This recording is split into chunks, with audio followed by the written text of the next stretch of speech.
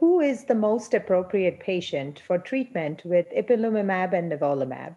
Now that we have had FDA approval of this combination for some time, can you discuss the data itself as well as the appropriateness or the patient selection for this therapy? Rana? Yeah, so we're all familiar with CheckMate 214. It was a large randomized phase 3 trial where patients were randomized to the combination of nivolumab and ipilimumab versus sunitinib in the frontline space. The primary endpoint was to look at outcomes in patients who had intermediate and poor risk disease. And recently presented at GU ASCO by Dr. Tanier was the updated long-term follow-up with a minimum of 42 months, which is the longest time that we have of outcome follow-up from any of the frontline trials.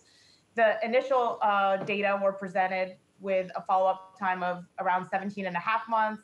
Then there was a 30-month follow-up, and now we see the 42 months follow-up, where we continue to see a statistically significant improvement in overall survival in the intermediate and poor risk patients, with a survival of 47 months compared to 26.6 months. And the hazard ratio holds steady at 0.66, with the 30-month hazard ratio also at 0.66. And so it's exciting to see that with longer term follow-up, that the benefit of Nivo-Ipi is persistent. Additionally, we continue to see a tail on the curve of people who remain on treatment or maybe are off treatment but yet haven't started their subsequent second-line therapy and are reaping the benefit of the combination. And I think we're beginning to see these long, durable responses. We're always leery of the word cure, but we've all seen patients in our clinic who have just been many years out, either still on therapy or off therapy, not on their second-line therapy, and doing well.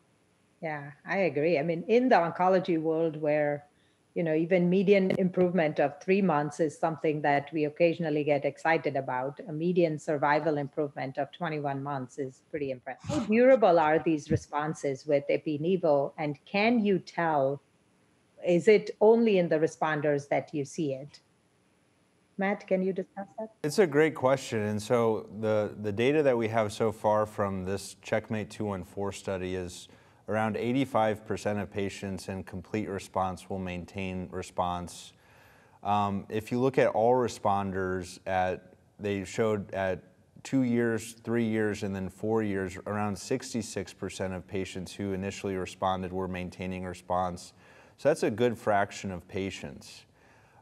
In terms of predicting patients that would have a durable PR, I think that's a little bit tricky, though there are some suggestions that patients that are getting below the threshold of 60, 70, or 80% response are doing very in a similar fashion to the patients in a complete response. And there's been several posters and abstracts that have suggested that they may be a special subgroup, kind of like in multiple myeloma, where they have very good partial response.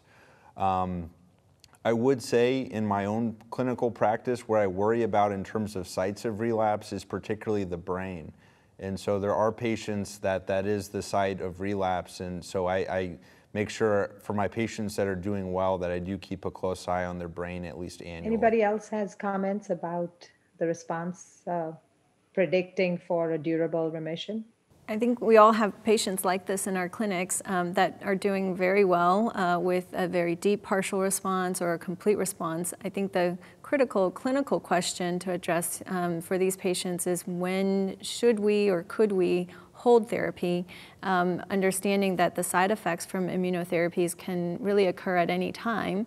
And so, is there a point where we should discontinue treatment? And we'll talk a little bit about that in a bit.